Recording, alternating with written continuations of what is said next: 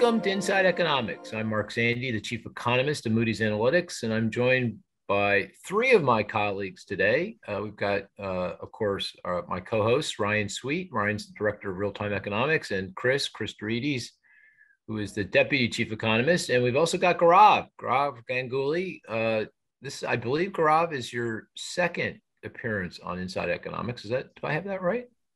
Something like that. Yeah, Gaurav is hailing from, where are you hailing from today, Gaurav? London. London, yeah, because we're going to talk about Europe, thinking being that, recession's on the mind. A lot of concern about that here in the U.S., but if the U.S. is headed towards recession, it feels like Europe will get there faster. So we want to get Gaurav's take on that. What's going on in Europe, and whether sending out any early warning signals for U.S. recession. But before we get to all of that, first I should say this, because it's increasingly tradition, I got to say something about each of the guests. Chris, where are you? You are still on vacation, aren't you? I am. I'm in Italy. You're still in Italy. Okay. Yeah, but I've moved a little bit. I'm in central Italy now. Oh, really? Which do you like better, northern or central Italy? Well, it's pretty hot right now. There's a heat wave going on, so the north was a little nicer this time around. But everywhere in Italy is beautiful. So. Yeah, it's a great country. I really love Italy. Can't complain. That's why Europe won't go into a recession in the next week, because Chris is there spending all his Bitcoin money. All his excess savings. Yeah. Excess Bitcoin? I don't know. Actually, I have a lot of that going around. I have a great story about Italy. I went with my brother and our daughters. So the five of us, and we went into this. We're driving to, I'm not sure where, and we wanted a restaurant. We figured, well, all the good restaurants are at the top of a hill. So we start driving up this road that's going straight up to the top of the hill. And then it turns into like a sidewalk, but we keep going. That was a huge mistake. I could still see the face of all these Italians looking at it. They're like, what the hell are you doing? Where are you going? So I had to stop and come back down the mountain. So we found a restaurant someplace, but yeah, good memory. Anyway, so it's warm in Italy. It's also warm in Pennsylvania, right, Ryan? But you're in your sweatshirt. What's that all about? It's still early in the morning. Later today when I take the kids to the pool, I'll put a t-shirt on, but you haven't had your coffee and everything. I don't drink coffee, unlike you and Chris. Oh my God. That's the problem. I can't do it. Yeah. Okay. And of course, Gaurav, the thing about Gaurav is, he looks younger every time I see him. I don't know what the hell that's all about. It's just because I have these pins and I keep stretching the skin and pinning them to the back of my head. Yeah, you're doing really well. Yeah. Definitely, we're not working you hard enough. Moody's just not doing its job wearing you down. Yeah. Yeah, but I've got to plug me a bit harder. All right. And okay, well, we've got a great gang here. So, and this is July 4th weekend. So I don't know that this will be a long podcast, but it'll be a good one. So before we dive into things, maybe we'll have Ryan give us a sense of the GDP numbers. I mean, usually we don't talk, this is the so-called third print. So we're still focused on Q1 2022. And this will be the third release of the GDP number, and it's gotten revised, and the revisions this time are pretty large with some pretty significant implications. Is that right, Ryan? Do I have that right? Well, I mean, the revision was small overall for total GDP, so it was revised lower from minus 1.5% annualized decline to minus 1.6. But that kind of masked a lot of revisions within the components. They were just offsetting, but there were some enormous revisions to consumer spending. And it kind of alters the trajectory of spending. We're now basically moving sideways, whereas before we were trending higher, and that kind of bodes ill for the near-term outlook. Also, inventories were revised up a lot, roughly 40 billion at an annualized rate. So the inventory build in the first quarter is now close to 189 billion at an annualized rate. That's an enormous inventory build, and that makes Q2 even more difficult because the way they account for inventories in GDP, it's the change in inventories that matters. So we have to get at least 188 billion increase in inventories in the second quarter for inventories just to be neutral for third or second quarter GDP growth, and that's not going to happen. So inventories are going to be a big weight on GDP again. Yeah, that I was surprised by the size of that revision to consumption. So basically, what they figured, BEA, Bureau of Economic Analysis, the folks that put the data together, figured out was that people actually consumed less, and more of that ended up in inventory. That's effectively what happened here. Correct. Although the biggest revisions was it revisions to spending, consumer spending across all categories, or was it was that mostly services or was it more broadly than that? I think it was more broadly than that. More broadly, that would be overall spending. Overall spending added 1.2 percentage points to first quarter GDP, and that's down from 2.1 percentage point contribution in the government's second estimate. So that's a massive revision to spending. Yeah. So if nothing else changes, given this now much larger inventory gain in Q1, which means in all likelihood inventories are going to be a pretty sizable drag in Q2, the current quarter, or the just ended current quarter, right? This is July 1st.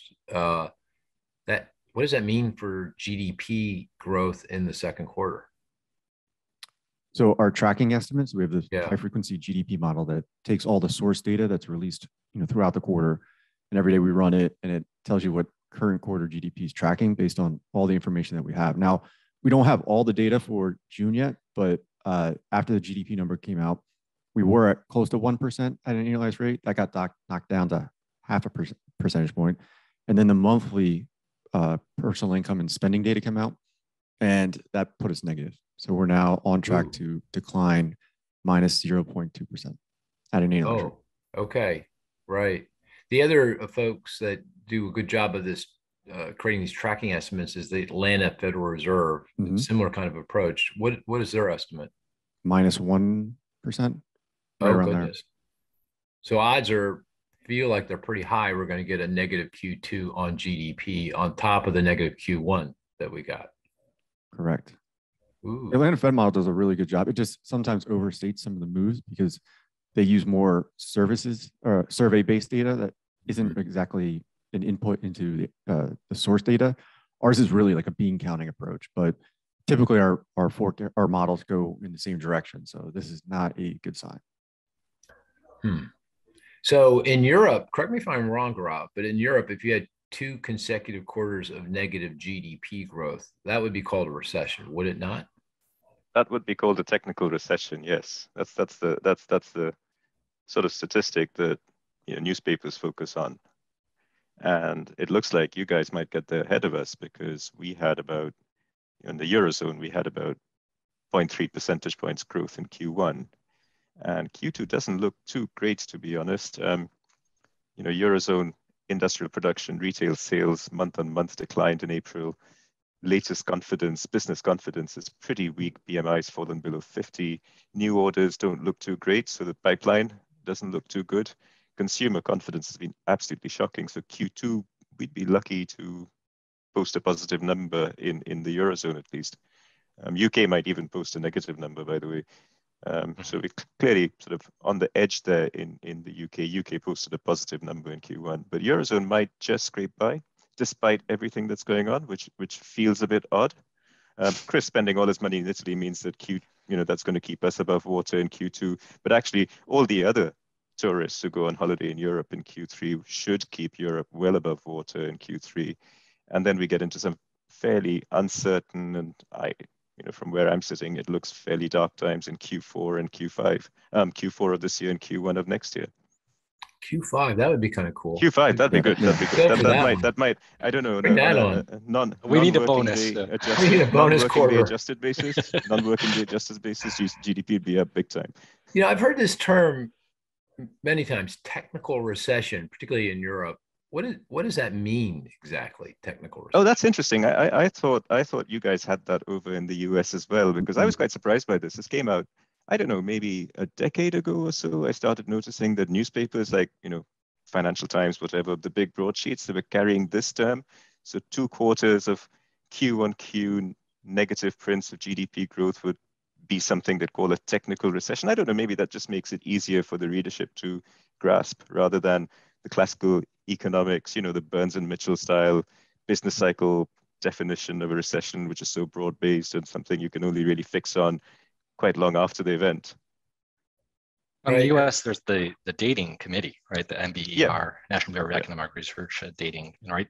What is it? Yeah. 5 well, that's what goes back to Burns and decide. Mitchell, right? Right. That's what goes back to Burns and Mitchell in 1947 and all that. And in the UK, has the in same. Europe, there is no.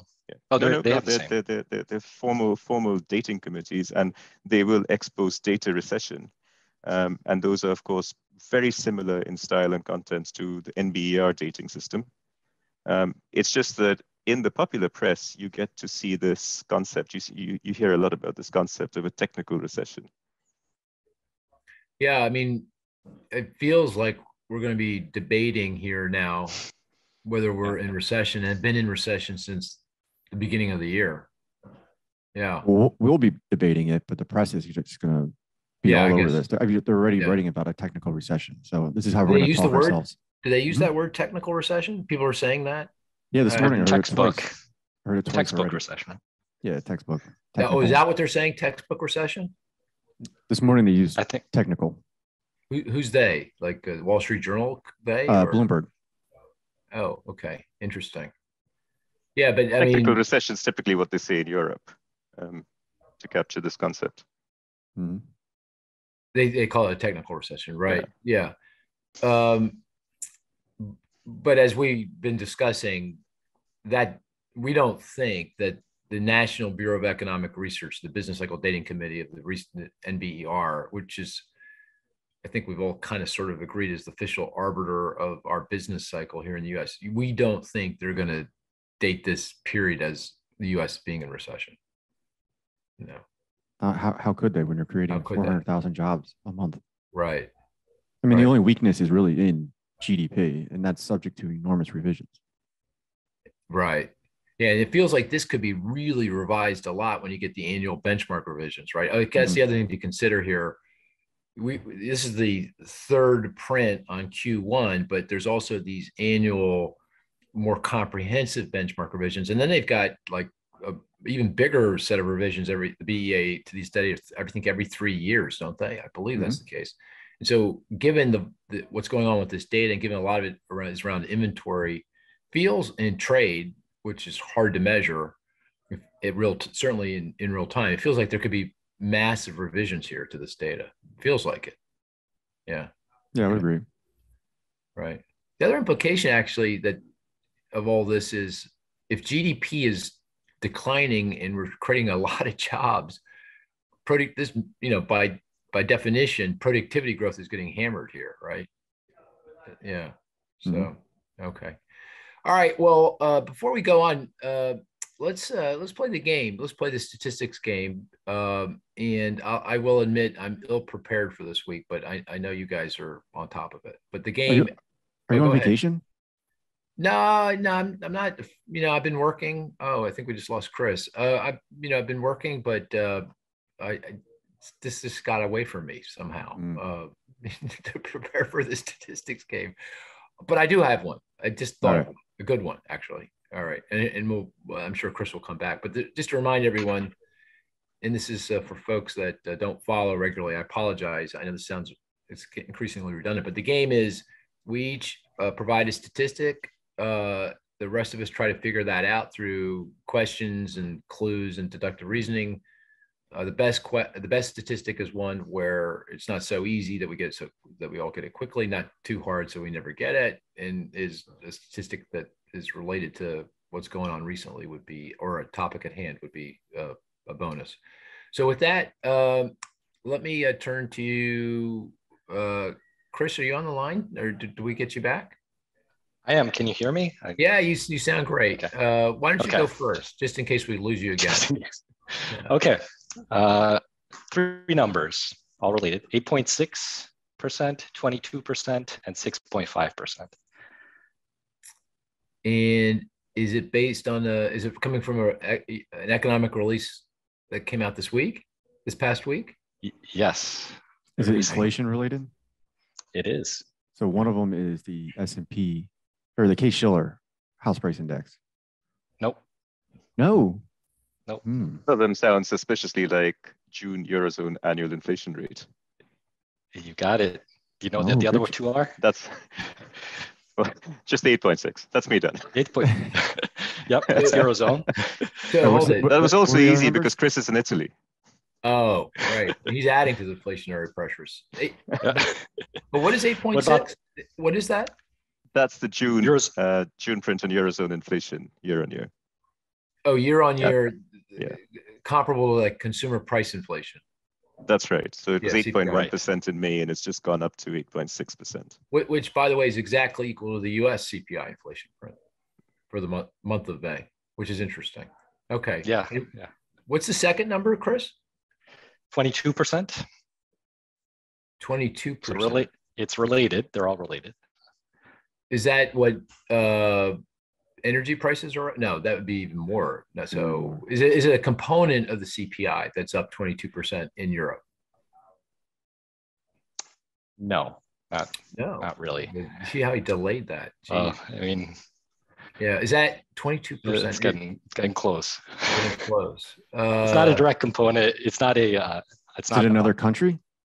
It is very good. Oh, what are the Baltics? Yes. Which one? Lithuania. I've got one third chance of getting this right. Yeah. I like Lithuania. I'm going with Lithuania. No, Estonia. Okay. Estonia. 22% over year. Inflation's up that much in Estonia? Yeah. So across all three Baltics, actually, inflation is really high right now. Why? Energy? That's right. Yeah, so they're very exposed to Russia. They import a lot of energy from Russia. They export a lot of goods to Russia. They've had a massive supply side shock as a result of all the sanctions. Wow. That makes sense. And conversely, there's another country that's at 6.5%. That's France. Just to show you the range. That's France. Very good. Wow. That is very good. It's gone up from 5.4% to 6.5%. And by the way, I'm not showing off anything, but that's because they've got all these tariffs. They've got all these exemptions. They've got like a 18 cent subsidy on fuel, on petrol, and they've got caps on electricity prices. And they produce a lot of their own nuclear power. So. Yeah, well, that helps them because there's of course an internal electricity market in Europe, so everybody gets the same marginal cost at the wholesale level, at the retail level, because France produces so much nuclear.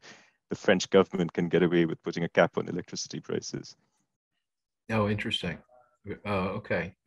Okay, so that was a really good one, Chris. Mm-hmm. Yeah, very good. And it does highlight a broader point that inflation is high everywhere across the planet.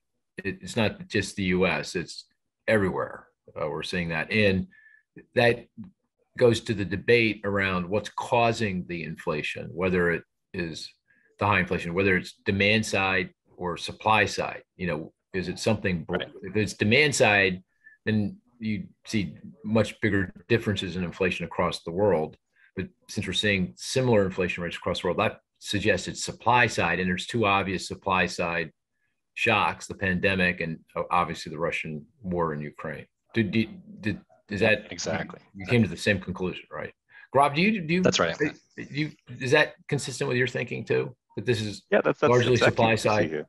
Yeah, that's exactly what we see. Partially supply side, and then it's going to be interesting how this plays out. I think how much disinflationary pressure we see going forward. Because of these high prices that are really eating into consumer disposable income. So in the UK, for instance, there's an unprecedented squeeze on consumer disposable income, and that's coming through now. We can see retail spending going down. And with the Bank of England raising rates, that's another squeeze on households. So it's going to be interesting to see how that plays out. Well, yeah, and this goes back to the recession, potential for a recession. The proximate reason for recession is the inflation, and that works in there are many different ways that hurts the economy and raises recession risk. So first is what you just mentioned, this kind of negative income shock, right? So people's real incomes have declined, they have less purchasing power, they pull back on their spending, and that raises the odds of recession.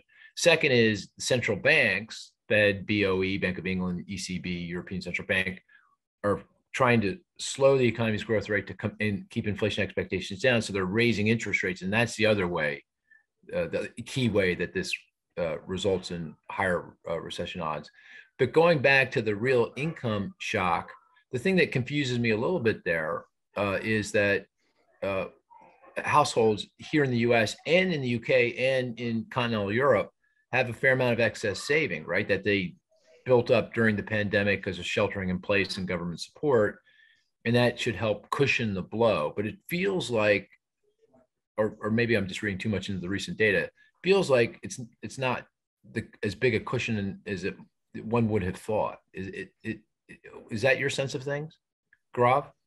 I get the sense that there is some cushion. I get the sense that things could be worse than they are right now because actually consumers are holding up pretty well. I also think that we might see some of that cushion being released in the third quarter of the year when Europeans go on holiday. So they're paying quite a lot for their holiday tickets right now, if they get to go anywhere at all, by the way. So watch out whether, I'm not sure when Chris plans to come back, get back from Europe to the US, but I don't know. He may never absolutely come back next week. The whole remote work thing, But he better get better internet connectivity if he's going to stay over there for very long. Yeah, I got to fix this.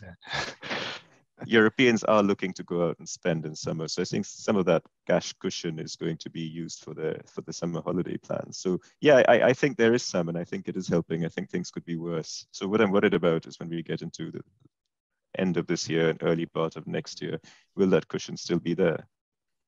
Yeah, I mean, if prices stay high, inflation doesn't recede, then at some point, certainly low-income households blow through the excess saving, and then they have no choice but to pull back, and that feels like odds of recession rise. In some countries like the UK, actually low-income households didn't get much of a chance to amass extra savings in any case. Right. Interesting.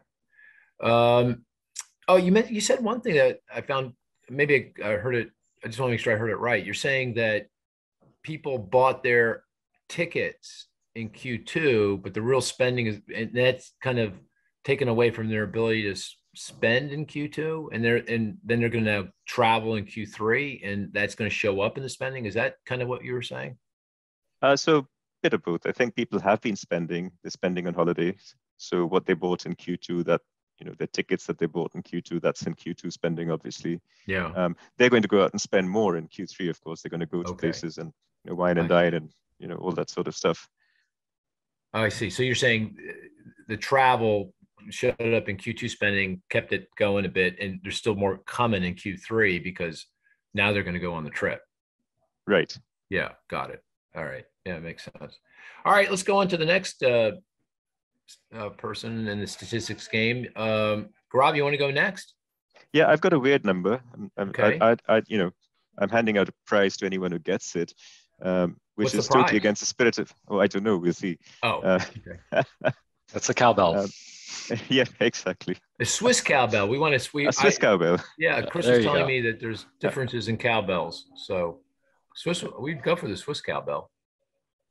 But it's a number I'm following quite closely right now. So it's 57. A number you're following very closely, and it's 57. And it's 57, and it's a European number. Okay, is it like a I thought it was Heinz measure? Ketchup related, but yeah, Heinz Ketchup.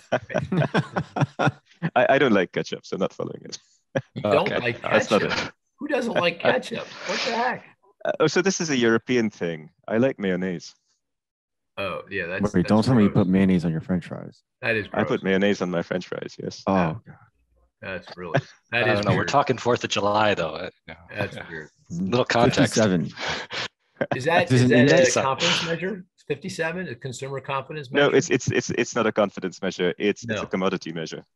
Oh, a commodity. Oh, is that natural gas prices? And it's close. It is related to natural gas. Oh, it's related to natural gas.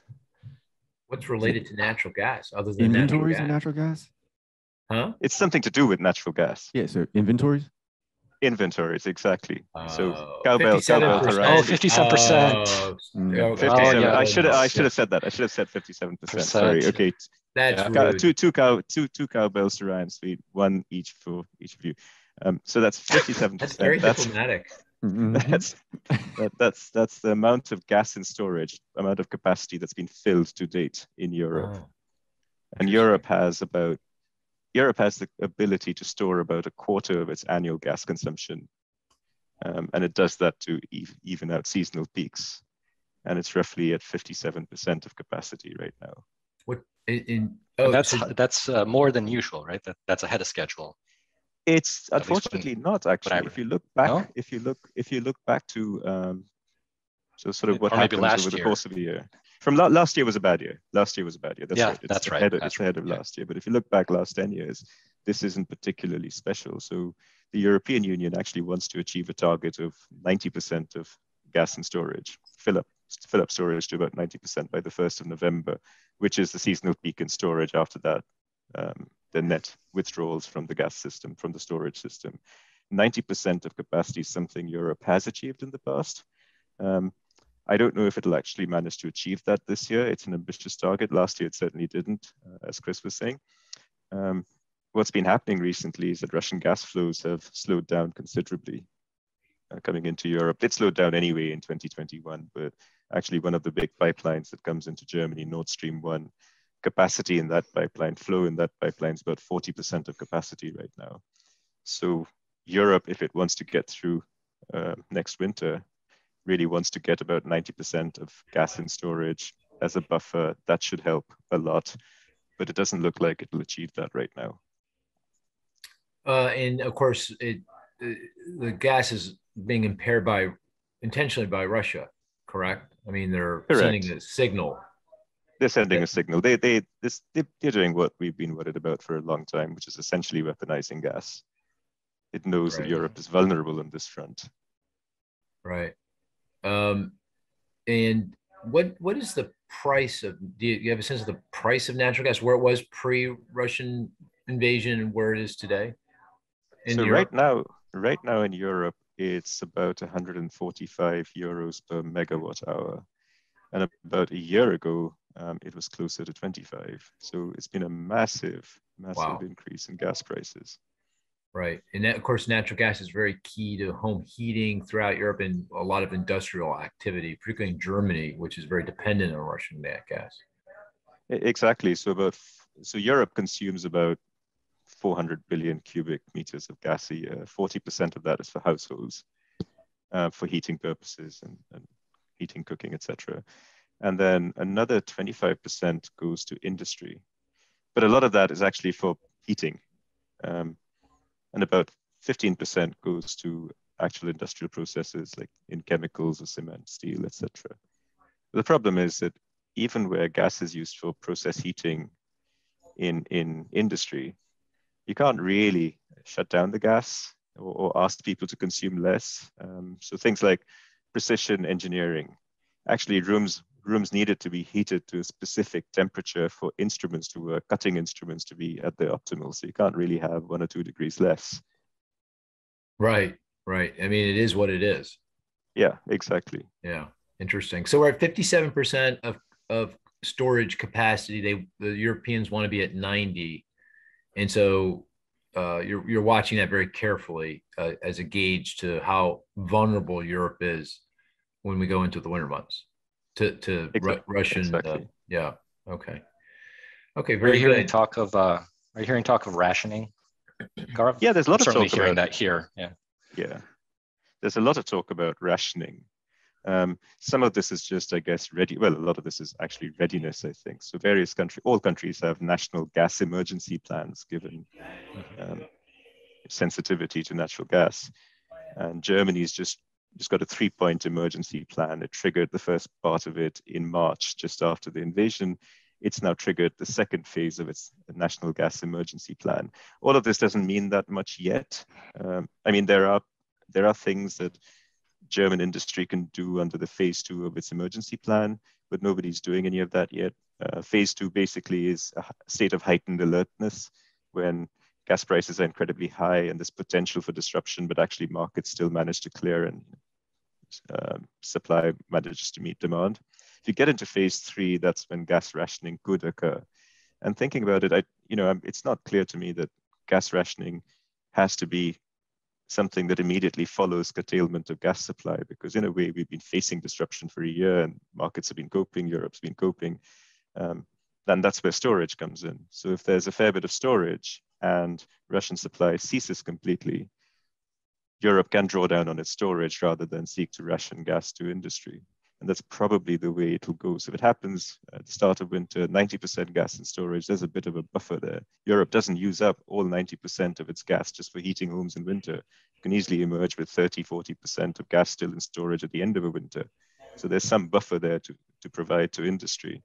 If it happens now, Europe faces a choice. Is it going to ration gas to industry, or is it going to slip on its storage target? So again, it doesn't have to happen immediately. Well, it's also driving up natural gas prices here, right? Because of LNG, liquefied natural gas. So because of the high price in Europe, there's a arbitrage opportunity. So U.S. producers of natural gas want to ship it to Europe, get the higher price. And I think the U.S. has now become the largest exporter of LNG, of liquefied natural gas in the world as a result. But it has pushed up prices here. So nothing compared to Europe, but we're paying, last I looked, $6.50 per what is it, Ryan? Is it million BTU? I think it's million BTU. Yeah. And that's more than double what it was a year ago. So that hasn't really had a big impact here. But if we stay at these prices going into the winter months, that could be more of a deal, just because it costs households a lot more. So and Europe needs that LNG. It really needs that LNG from the US right now. So if I look at what's happening, last year, Europe imported about 150 billion cubic meters of gas from Russia. It wants to get down to about a third of that by the end of this year. So it doesn't want to import more than, 45 billion cubic meters. It might just do that even with these reduced flows from Russia. So I just estimated that even with these reduced flows from Russia now, Russia could end up sending about 50 billion cubic meters of gas to Europe over the course of the rest of this year. So, that would balance it out. Europe would have what it needs, but the rest, it's all really coming from LNG. Europe needs about 170 billion cubic meters of LNG over 2022 to balance it all out and meet its annual consumption. I guess some also increasing amount will come from the Middle East, right? Or US and Middle East? Some from the Middle East, yes. Okay. But I mean, the big potential for the Middle East, well, that's a medium-term play. I see. Getting Qatari gas on stream and sending that over to Europe. That'll take some time. Right. Okay. All right, let's move on. Ryan, you're up. What's your statistic of the week? 2.04%. 2.04. Is it an inflation number? Yes, it's related to inflation. Yes. Related to inflation. Is it a commodity price? It is not. Okay. Related to inflation. Is it a survey-based measure? It is not. It is not. Is it a market-based measure? It is. And I'll give you context. 2.04. Okay. It peaked recently in April, close to 2.6%. Okay. 2.6%, now 2.04. Is it inflation expectations measure? Mm-hmm. Oh, is it it's not 1 year, is it 5 year forwards? Yeah, correct. Good job. Right. There you go. Rob, you see how that's done? You see that? Yeah, I just slowly whittled him down. Yes. Yeah. There's another cowbell there for you, Mark. I want a Swiss cowbell, though. Yeah, absolutely. You got Switzerland, I like it from, please. Chris is going to bring them all back. I'll work on it. Okay. You want to explain where is this the ICE measure, the 5 year forward, or do you know where you're getting this from, or what is this? We calculate it. So we calculate it. The Fed paper, but it's also consistent with what you see, on the Bloomberg terminal or any other way of calculating 5 year forwards. And do you want to just explain what that is? Yeah, so 5 year forwards are what the bond market expects inflation 5 years from now, 5 years after that to be. So it's a good measure of long-term inflation expectations, and it's based on the consumer price index. So in fact, it's probably running a little bit below where the Fed would want it to be right now if you adjust it for the personal consumption expenditure. So Fed's put a lot of emphasis on inflation expectations, and that's one reason why the Fed went 75 basis points in June instead of 50, is that survey-based measures of inflation expectations had jumped. But I think Mark and I put a lot more emphasis on the bond market, because those are people putting their money where their mouth is. And basically the market's saying, we're not worried about inflation. If you look at inflation swaps, same story. They expect inflation to come down, in the medium term. So this, Yeah. I think this reduces the odds we get another supersized rate hike in July if inflation expectations remain, at the low end of where the Fed would want them to be. Yeah, there's so much to unpack there. The measure I find most useful, I'm curious what you think, is the 1 year, 5 year forward from ICE. ICE constructs these inflation expectation measures based on break evens and swaps. So bond market measures, and they combine those two into this one measure. And I think 1 year, 5 year forward. So that's inflation a year from now in the subsequent 5 year period. And that feels like what the central banks or the Fed has most control over, what they should be most focused on. I think I looked this morning. I did look this morning. It was 2.2%, which is low, right? I mean, yeah, to your point. Feels like inflation expectations are exactly where the Fed wants them. By the way, in conducting monetary policy, I'm just going to lay out a little framework. I'm curious what you guys think of it. The Federal Reserve and other central banks are trying to raise rates high enough, fast enough to slow growth so that economies don't blow past full employment and exacerbate the inflationary pressures, and more importantly, keep inflation expectations anchored to their target, which is 2% or 2.5%, depending on the measure. And the fact that the 1 year, 5 year forward, or the 5 year, 5 year forwards are right where they want to be, it feels like they're accomplishing that. And then the other thing they want to do is not raise rates so high, so fast that it pushes the economy into recession. And the indicator that I think is best at measuring that, also bond market related or measured, is the yield curve. So the 10-year treasury yield vis-a-vis the 2-year treasury yield. And that difference, that spread, typically is, could be 100 basis points, a percentage point. Now, yesterday, I think it was 3 basis points, 0.003, percent. It's razor thin. But that feels like that's almost perfect, right? Because it hasn't inverted, meaning short rates rising above long rates, because that historically signaled recession. But it's so flat, it suggests the economy is just going to really slow down here, not go in recession, but it's really slow down. And that's exactly what they want, right? It achieves their first goal is to slow growth in the economy to the point that that we don't blow past full employment. So it feels, if you look at these bond market measures, and if I were sitting there trying to calibrate policy, those are the two measures I'd be looking at. And right now they're saying success. I mean, obviously a lot of script to be written here, but so far so good. What do you think of that frame? And did that make sense to you, what I just said? No, I think I agree with you.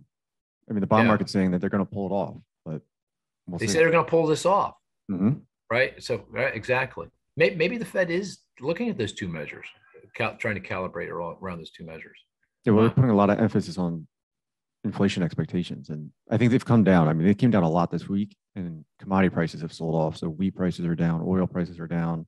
Your favorite copper has dropped noticeably. So, there's a lot of moving parts in the commodity market. All right, Chris, what do you think of that frame for thinking about things, in terms of the conduct of policy appropriately in the current context? Yeah, reasonable framework, but it's like you said, we're at 3 basis points on the yield curve. We're right at a razor's edge here. It could easily tip into, it could go negative today, right? So I think they're useful metrics, but a lot more script to be written, as you suggest. Right. But if you were writing a script, you'd say, please, Mr. Bond Market, give me 3 basis points on the 10-year, 2-year spread. That's what I'd want. I'd say, give it to me, and give me 2.2% on the 1 year, 5 year forward. I mean, that's what I would write on if someone came to me and said, what would I want, today, given what we need to achieve here, I'd write those two numbers down, and they've got it. Right now. Yeah. If we could hold here, right, then sure, that simplifies the policy dramatically, right? This is right. This is the sweet spot, right? Yeah, you're skeptical we can hold it here. I hear you. Yeah, that's reasonable. But right now, as of today, it feels like it's exactly where you'd want to be. And even other financial market measures that I would be looking at to gauge is policy appropriate? Am I balancing these things to, appropriately? Like the stock market. The stock market's down 20-25% from the all-time high. I'd say that, okay, that seems about right where I'd want it to be down, because I want the economy to slow. I need to take some steam out of this economy. We're creating 400,000 jobs a month. That's too many. We're going to blow past full employment. So how do I do that? I raise rates, and it comes out of the housing market, it comes out of the equity market, which affects consumer spending by high income consumers. Down 20-25, that feels, that was, by the way, the stock market was up 20% last year. So we're back to where we were 2 years ago. So that feels about right to me, right? Anyone based on the valuation ratios, right? PE, or yeah, it's like the cyclically adjusted PE, right? It was overvalued, certainly. So yeah. Hey, Gaurav, valued. This frame I just laid out and all the numbers, does this resonate in the European context, the UK, or the continent, how people are thinking about it in Europe? Probably less so. Less so. I don't think you get that meaningful signal out of two stands. You do get you do get meaningful signals out of, I think it's the 5-year forwards, and central banks will be looking at those. So in the euro area, I think that's the 5-year forward is now just about 2.1%. So again, it doesn't look as though inflation is a big concern for European bond markets. But there are other factors at play in European bond markets, including what's happening with the ECB and its asset purchase program, and the fact that it's bought up so much of peripheral bonds, and what it might do to buy even more peripheral bonds going forward. By peripheral bonds, I mean the bonds of countries like Italy, Spain, Portugal, Greece, which have seen the spreads widen in recent days. Bond market finance isn't that important compared to bank finance. There's a big difference in capital markets between Europe and the US. So I guess bond markets don't play such a big role. So what happens in bond markets, what happens to the bond curve, isn't as big a deal as it is in the US. So yeah, sure, they look at these factors, but I think there are other factors at play here. And I think, I guess given Europe's vulnerability to the energy situation, what we talked about earlier, the possibility of gas rationing, which could be really negative, that would be one thing. And then there's the history of the ECB. It's just been so cautious about lifting off. It lifted off last in 2011, promptly went back down again. And since then, it's adopted this 3-word mantra, and the 3 words are gradualism, gradualism, gradualism. And it's only recently that the hawks have taken over. And now they're all gung-ho about lifting off. And we look like we're going to lift off in July, but it's just running to catch up now. So that's where this aggression could play against the ECB, starting to lift very aggressively just as the economy really cools rather dramatically. And that could really tip the balance in favor of a recession.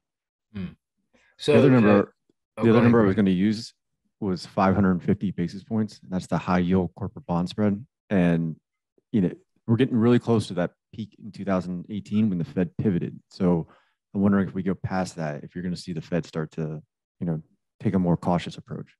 Going back to measures of what's financial conditions, what's going on to gauge whether the Fed's calibrating correctly, or you're saying, look at the credit spreads in the corporate bond market, the high yield, meaning lower quality, higher risk bonds of companies. That difference between the yields on that and the 10-year treasury yield is 550 basis points, 5.5 percentage points. And that is kind of where things got back in 2018 when the Fed started taking its foot off the brakes. Yep. Yeah, it started easing up a little bit. Right. Okay. All right. But Gaurav, you're saying bond market, not quite the barometer that it is here, just because the bond market is smaller, not as liquid, more affected by ECB, BOE buying, their quantitative easing. So it's just not sending quite the signals that it might here in the US. Not quite strong signals as you get in the US. I think historically that's also been the case, even before the ECB started buying bonds back in 2008. Yeah, and I guess the yield curve isn't quite as prescient historically there, the shape of the yield curve. Yeah. Exactly. Yeah. Okay, very good. And I guess the indicator, the bond market measure there that people are really focused on is as you pointed out, the yield on Italian debt or Spanish debt, the periphery countries where fiscal issues are more of a problem, where sovereign debt loads are high, their yields are high relative to the German 10-year bund, for example. And that spread is a pretty good measure of people's angst about what's going on in the economy, the European economy. Right. I mean, if you cast your mind back to 2011 and the Euro sovereign crisis, and of course, bond yields amongst these peripheral countries, they were as high as 7-8% at some point. It was really, really stressful. And then fast forward a few years, and a couple of years ago, Greece issued a 30-year bond. This is a country that defaulted on its sovereign debt. So that's how much things changed in Europe, thanks to the ECB and thanks to that famous statement from Mario Draghi saying that they'll do what it takes, the best, most costless way of saving economies.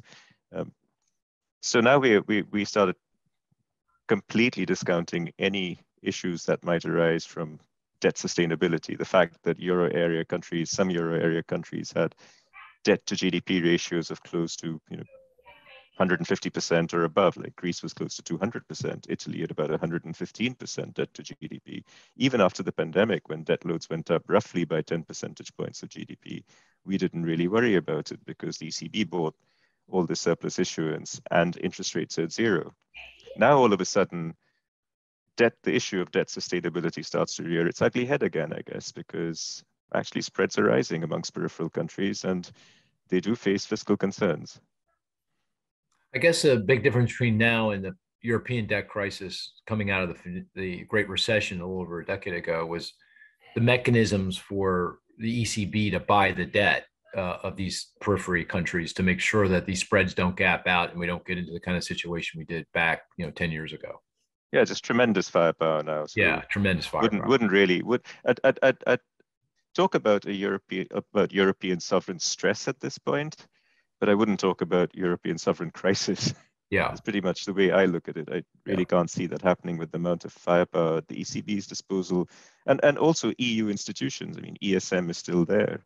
The European Union does have this great capacity to issue its own debt. So I just think there's enough firepower there to avert a crisis. Yeah, I guess the way I would think about what you're saying is it's a good indicator of this mounting stress, but it's very unlikely that that's going to boil over and we get a crisis because of the ability and the will, frankly, of of Europeans to keep it together and make sure that we don't get into a crisis situation like we did 10 years ago. Exactly, and I think if you look at this trickle down of sovereign stress onto financial conditions, onto the banking sector, for instance, it's no way similar to what we saw back in 2011 and 2008-9. So banks have plenty of access to wholesale funding. They're really well capitalized. Their credit impairments are pretty reasonable thanks to accounting standards. And even in the UK, where there were some issues around how banks could resolve themselves, the whole concept of living wills, that banks could actually put in effect resolution plans in distress without having to cease operations. Well, that was a sticking point for the UK regulator for a long time, but I just read a couple of weeks ago that the UK regulator issued a statement saying it's actually quite satisfied with the status of those plans for the UK banking system. So I don't see banking systems being exposed. Oh, and I should mention that while we were concerned back in February around the exposure that European banks might have to Russia, Ukraine, actually all of that has worked itself through the system. Right. Most banking systems actually have very little exposure to Russia, and whatever exposure there is has all been dealt with by now. Right. Okay. I'm up. I've got a statistic. $3.57. Is that gasoline prices? Or the futures? Future gasoline prices. They're that low? $3.57? I thought so. Really? No. Let me double check. Yeah, that can't be. Because we're just under $5 for retail prices, right? It can't be. Hold on. Oh, that's embarrassing, actually. $3.65. NYMEX. What? Hold on. Mm-hmm. So you've come down a ton. They've come down that much? I can share my screen. It's $3.65. Oh my gosh. Does that mean retail prices are going to come in here pretty quickly? Mm-hmm. They've been falling the last several days ahead of July 4th. I did not know that. If you look at wholesale prices, they lead retail, so the prices that we pay at the pump, by 2 weeks. So we should see, a pretty decent drop in gas prices soon. Oh, that's encouraging. So we were peaking at $5 a gallon nationwide for regular unleaded. Where are we headed now, do you think, given these wholesale prices? I got to double check, but it's probably like $4. Not in 2 weeks. No. No. I mean, if we kind of stayed here at these wholesale you'll prices, probably get down to $4. Oh boy, that would be nice. That would help. That would help a lot on a lot of, without waiving the gas tax, right? Without waiving the gas tax. Correct. Yeah. Wow, I didn't realize. Well, I knew crude oil was down quite a bit. We were at 120, 125. I think last I looked, we were at 105, right? 110 on a barrel of oil. So but I didn't realize gasoline prices had come in that fast. Wow, that's interesting. Okay, well, that's good news. No, well, that's not the answer. It's not $3. Although pretty good guess. I thought that was embarrassing guess, but that's pretty good guess. I'm embarrassed that I was. It's Dr. Copper. You see the way Chris said that? It was like, I'm so disappointed in you for bringing that too easy. Do you hear that in his voice? I did. Gaurav, do you know Chris well enough? Did you heard that in his voice? Yeah, I don't know Chris well enough, perhaps, but I heard it in his voice. Yeah, exactly. Oh, geez. Really? The eye roll. Statistic you came up with? Yeah, that's why he's hiding his video. He's rolling his eyes. He's disappointed. He looks like a baby in that photo, by the way. I'm just saying. That's probably the first photo that he took when he joined Moody's. How you get your photo taken and everything. It's good. All right. You're right. Dr. Copper. That's the price of copper. $3.57. Wait a second. Is it three? No, I'm confusing myself. Yeah, it is $3.57. Exactly. And it had been well over $4 for a long while. And this is one of those statistics. Remember back when the podcast started about a year ago, we each called out a statistic that we would follow to gauge where we were in the business cycle. And I think Chris was unemployment insurance claims, UI claims. And Chris, I'm going to ask you to talk about that in a minute. Ryan, you were the 10-year treasury yield, right? Correct. And we're watching that. And by the way, just as a sidebar, I was exactly right about where the 10-year was headed, relative to you guys. You guys, nowhere. I don't know if you want to use the word. We don't have to go down the path. I don't need to embarrass you on this one, but I'm just saying. And then $3.50 on I was copper. And anything over $4 is consistent with a very strong global economy. Anything down near 2 is recessionary, at least historically has been the case. And now we're at $3.57, which would suggest we're coming off the boil. Growth is obviously slowing, recession risk trying, but it's still elevated. Now that may be overstating the case, given the supply shortages and supply chain disruptions, that kind of thing. But feels like that's also moving in the right direction here. It's falling consistent with a slowing economy, but it's not falling out of bed, which would be consistent with recession. Does that sound right? Anyone would disagree with that characterization? No, I would agree with your assessment. Yeah. Okay. Yeah, me too. Yeah. Okay. All right. I mean, I'm kind of rooting for it to come down. Oh, can you hear me? Further. Yeah. Now we can hear you, Chris. Can you hear we me? can hear you now. So let me ask. Well, let's get down to brass tacks here. And recession risk. We've kind of been talking about this, talking around it, but here in the U.S., I think everyone I talk to thinks we're going into recession. CEOs, CFOs, investors, just friends. They're going, oh, we're going into recession. It's almost like a fait accompli. We're going into recession. And economists are a little bit more cautious, circumspect, but even all economists think that recession risks are high here and pretty close to, even odds. Is that similar in Europe, Gaurav? Is that also kind of the sentiment there that, it's almost like we're going into recession? So a lot of people I've spoken to are pretty much of the same opinion as you just described. They think recession's around the corner, if not even just upon us. And over the next 12 months, it's highly likely that we'll get into recession. I think where the conversation breaks down is when we start to dig into the details and try and figure out what that recession looks like. Because clearly we're doing... Oh, so you've already concluded we're going into recession then? Well, a lot of people I talked to have Okay. concluded that. I Oh, haven't concluded that we're going into recession. you haven't gone all the way in to the. I'm attaching 50% probability to Europe going into recession in the next 12 months. Some Oh, people I okay. talk to Well, think we're nearly there. let me press you. You can't say 50%. It's got to be more than even or less than even. 50% is, All you're right, saying I don't 51. really know, and I get that. Yeah, But what is your yeah. instinct? Is are we going into recession or not going into recession? I think we could. I think we could escape it. Okay. We've got a strong job market, just like in the US. I mean, we don't add quite as many jobs as you guys do, but the huge number of vacancies out there. Take the UK, there are actually more vacancies posted out there than people unemployed. Now, some of that may be optical because of the way in which vacancies are posted, but it's still very tight. And if you look across France, Germany, other European job markets, vacancies at historic highs. So really, really tight labor market. So where's the recession? Plenty of scope for that to moderate.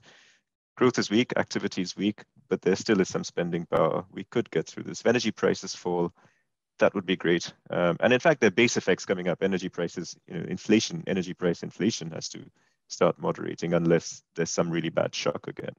So then that leaves us with something like food, where food prices have been going up quite a lot, and we can't benefit from those base effects. So that's something that could hit us. And then we've got the wild card of what else could happen to energy, what could happen to geopolitics, how that might affect consumption. So some positives, some negatives, I guess. We could escape it. We've got a strong job market. We've got reasonable housing markets. We don't have big financial imbalances to unwind. On the other hand, we've got really negative sentiment. We've got the possibility of further supply side shocks, particularly to energy prices. And we've got monetary policy. So if I balance them all up, I'd say it's pretty even odds, maybe just over. If you want me to come off the fence, I'd say 51 to 55% of going into recession. Just over even odds of going into recession. Just over, yeah. But there are people I talk to who are much more negative than that, who'd say there's 80, 90% chance of going into recession. And that chimes with, the CRO, CFO community that you're talking about. Yeah. Yeah.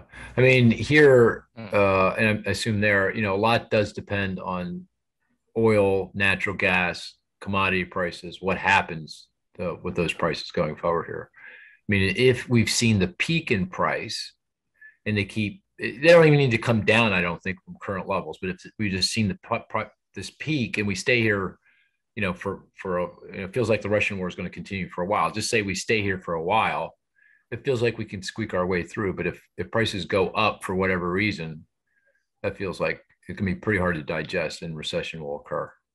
If energy prices stay where they are, then those base effects will just be a boost. We've got to have energy inflation starting to come down. I'm not so sure about food inflation. Now, energy is about 10% of the Eurozone inflation basket. Food's about 20%. Mm-hmm. So, there's an greater amplification from food. Yeah. And food prices have been going up in recent months, been going up roughly 1% a month. And then in June, they went up 2% month on month. And I'm not so convinced that food prices come down very quickly. We've not only have we got the Russian invasion of Ukraine and what that's doing to commodities like wheat, we've got very high fertilizer prices. And actually, we're not through the growing season yet. So we've got to wait for the summer harvest to come through and what that does to food prices in autumn and winter. Right. Okay. And let me ask you, if you say the probability of Europe going into recession is a little over even odds, that means some countries are going into recession, doesn't it? Yes, some countries will, at least in that. And again, we get back to what is recession at this point. I see. So I'd say that European recession, if it happens, is going to be a fairly shallow growth recession. So you'll have contraction in GDP for cumulative loss in GDP, which could be fairly mild. It doesn't even have to be successive quarterly contractions in GDP. We could just bump around the zero mark for a while. We could see a small increase in unemployment and some cooling in house prices. And that could be it. So we're certainly not talking about a devastating hit to growth and a massive increase in unemployment in the way we've seen in the past. And yes, some countries will. You've got Italy, which is fairly weak. Germany is looking pretty weak right now, surprisingly. So plenty of scope for countries, individual countries, to go into recession. Not really surprising though, right? Because they're very dependent on the vehicle industry, and that is under a lot of pressure. So doesn't exactly. Yeah. That's definitely one What thing. about the UK? If you would, do you think that has more or less of a chance of going into recession than Europe? I'd put it as slightly more than in Slightly Europe. more. That's surprising. You would have thought that the UK might be slightly better off because it imports less energy, but that's not really the case. Actually, UK inflation is running just above European inflation now. There's this tremendous cost of living squeeze that's going on. The consumer is really taking a hammering. So I'm very negative about the UK consumer, even into Q3 and Q4. I'm not sure the holiday season will help the UK consumer that much, or the UK consumer will support the economy that much in holiday season. So I'd say it's a bit above whatever odds I put for Europe. Okay. All right. Hey, Chris, do we have you back? Are you back? Can you hear me? Yeah, I wanted this just to close the loop on something I mentioned earlier, going back to the U.S. is UI claims, unemployment insurance claims. That was one of the indicators we had called out about a year ago to follow to gauge where we were in the business cycle. And Right. Can you give us a sense of what they're saying now, the UI claims? Because I think we need to start watching that pretty carefully here as things slow. That would be a pretty good barometer. So what's it saying now? Did it come out this week? I didn't see the numbers this week. It did. If my memory is correct, it was 231,000 Okay. last week, around there at least. I think it was slightly down from the week before, but it's certainly in that range, and that's up substantially from where it was a few months ago, right? You remember we were, I think, down to 185 or somewhere very low. Yeah. So you do have claims coming up, but I think kind of hooking onto your theme again, I would say this is in the sweet spot, right? Where the economy is slowing. We are getting a few more layoffs, but it's not falling apart. And if we can manage to keep this type of level of activity, right, that's what the Fed needs in order to justify its monetary policy, keep it from hiking the rates very aggressively, and just slowing down the economy to a more appropriate level. So if you had to write on a piece of paper, what would be the ideal number of initial claims for unemployment insurance? What would that be? Oh, so my rules of thumb are 250,000 is the equilibrium. If they get much above 275,000, I start to get worried. Above 300,000, then I really start to get worried. But, so we're still below what I would consider an equilibrium level. So equilibrium meaning enough layoffs consistent with enough job growth to maintain stable unemployment. Stable unemployment, wage growth is not accelerating, right? Or again, shooting for that Goldilocks economy. Right. Okay. All right. Good. I think we're coming to the end of the podcast. There's two things I want to do. One, just an open-ended question to Gaurav. Gaurav, what should we know about Europe that we don't know in the context, in given the conversation here around recession? And the other is we always end, well, at least we've recently been ending with we give our recession odds here for the US. We'll do that last, but just an open-ended question. What is it that you wanted to say or would like to say that just haven't had an opportunity in the conversation so far, if anything? I think I've already mentioned that number, 57%.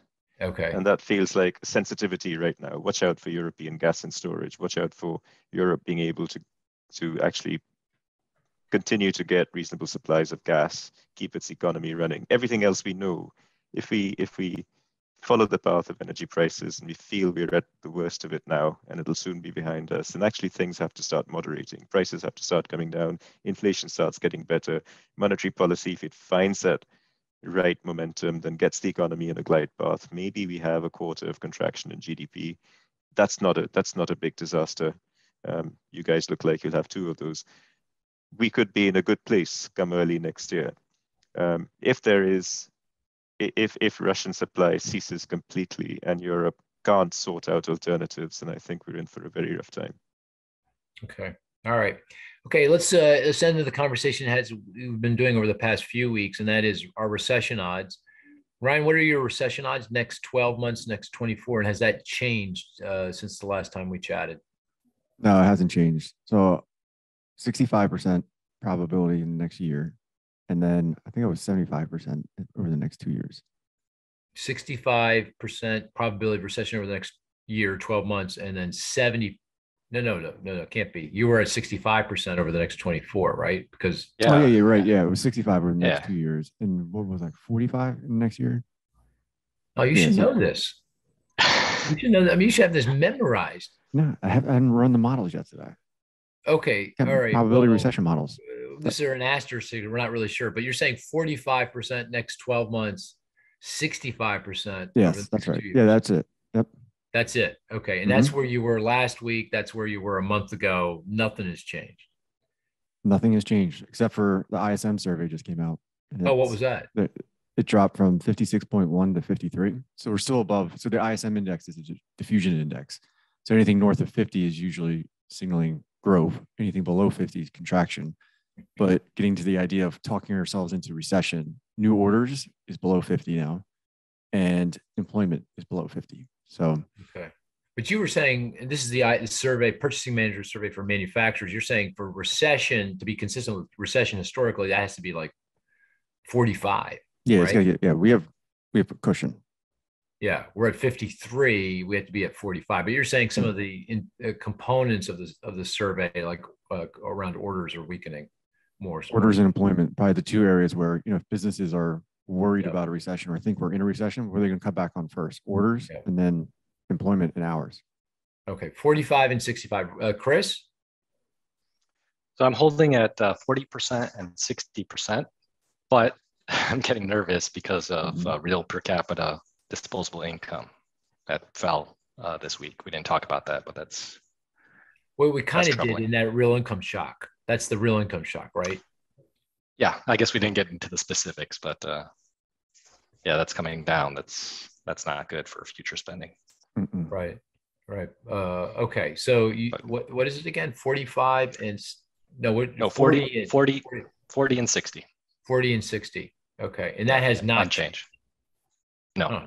Okay, I'm at 40% next 12 months and about even odds, give or take, for the next 2 years. I've actually become more optimistic, not less. I mean, on the margin, obviously.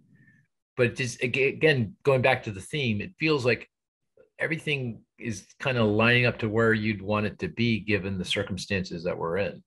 I mean, it's a fragile place, obviously. A lot can go wrong, and I'm sure something will. I guess that's Chris's point, though. That's why his odds are higher. He's just counting on something going wrong. It doesn't take a lot. Yeah. Not counting on it, but yeah. That's non-zero probability. Yeah. That's a good point. You're saying there's some probability something doesn't stick to script, is what you're saying, and we're very vulnerable.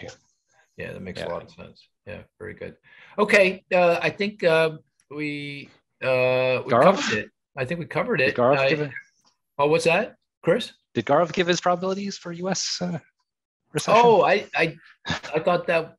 Gaurav, do you have recession probabilities for the U.S.? I think the U.S. is in a slightly better place than Europe. So if I'm going to say, if I give my recession probabilities for Europe, then I'd say 50%. I've told you this already, 50% over the next 12 months, and it's probably 65% over the next 24. So it feels to me like the U.S. is in a slightly better place, not as vulnerable as Europe. So it should be about 10 percentage points at least below Europe. So you're 40. You're with Ryan. Like 40, 55 or so. 40, 55. That's more, that's kind of sort of like you and I, Chris, somewhere around where we are. No, but his long-term is higher, right? 65. But he's saying that's Europe. That's for Europe. That's Europe. Oh, so he's saying 55 for the US. For 2 years. Okay. Yep. Yeah. So what he did, this is appropriately, he said, okay, these are my recession odds for Europe, and now subtract 10 percentage points for the US, and I'm at 40% probability over the next 12 months and 55% over the next 24. That's what that's right, Gaurav? That's what I said. Yeah, exactly. Which is, pretty consistent with us. Okay. Well, sorry about that, Gaurav. I didn't mean to leave you out on that one. No, that's all right. Yeah. Well, do you have a recession odds for Alabama? No, just joking. I know I'll make Ryan. one up. Latvia, Estonia. By the way, that does bring up something we didn't talk about, and that's Roe v. Wade, which is a big deal. Maybe we'll talk a little bit about that next week or in subsequent weeks, because getting a lot of questions about the overturn the Supreme Court's ruling that overturns Roe v. Wade in the response by states in terms of limiting abortion access. Lots of questions about, well, what does this mean for the economy? And that's an interesting question. So we might want to tackle that at some point, but not today. We've covered a lot of ground today. And with that, let me thank everyone for their participation. I hope the folks here in the U.S., that'd be me and you, Ryan, we enjoy July 4th. Mm-hmm. Gaurav and Chris, you can celebrate as I will well. also enjoy. Yeah, I will also enjoy July 4th. There you go. Very good. As Gaurav, will I. As will I. I'll have mayonnaise on my chips. Oh, God. Oh, no. Jeez. Well, have a hot dog on us and please put mustard on it. So I'll do that. No, And hot dog, mustard and hot dogs. That's de rigueur. That's fine. Have you had a hot dog with mustard recently? If you have not done that, I highly recommend it. Highly. With the beer, With a beer. That sounds like a great idea. It is Friday get a Peroni afternoon, if you're in Italy. Yeah. Get, I don't know, with Guinness if you're in UK. Ryan, what do you drink? Guinness in the UK. Oh, wow. Oh, sorry. Yikes. Ireland. Oh, boy. Yeah. We just lost drink everyone in that listens to Ryan. Some Pilsner, whatever it is. Some Pilsner. Estrella. Oh, boy. Stella. Boy. Oh, Stella. Well, I'm all for Stellas. Yeah. Ryan, what beer people drink is very telling, Mm-hmm. I find. So, Chris, is Peroni your drink? Is your beer? What is my beer? I've been drinking some Peronis recently. Yes. Okay, very good. And Gaurav, what do you drink? I'm a German beer drinker, so I like German dark beers and German wheat beers. That's interesting. And Ryan, My wife's German. I think Ryan. I'm going to guess Ryan before he tells us what he drinks. Bud Light. That's what Ryan drinks. Bud Light. That's what I drank in college. So I will never drink that again. Okay. Well, okay. What do you drink? Come on, man. Victory. I support the local brewery. Oh, okay. That's nice. Yeah. Mm-hmm. IPA. Yes. I like the IPAs. All right. Well, go enjoy a beer, get a hot dog. What do you drink, Mark? You haven't told us what you drink, Mark. Like most Negronis. Negronis, exactly. Actually, I am into Negronis. Yeah. And I've been experimenting with rye whiskey or gin. I'm just saying, so. Oh, wow. Weren't you always a big gin and tonic person? Very much so. But I got, I'm one of these people that I consume the same thing for like a decade. And then one morning or day or afternoon, I wake up, I just can't drink or eat it anymore. And I go on to the next thing and I do that for a decade. So gin and tonic was my, the 2000s. But Negronis, I'll have to tell you, there's a lot of alcohol in those Negronis. I mean, I don't know what the Italians are doing once they have one of those Negronis. So forget about it, so anyway. They're adjusting their recession odds. Yeah, there you go. Exactly. Well, this is a wonderful conversation. I hope everyone has a wonderful weekend, and we're going to call this a podcast. Take care, everyone.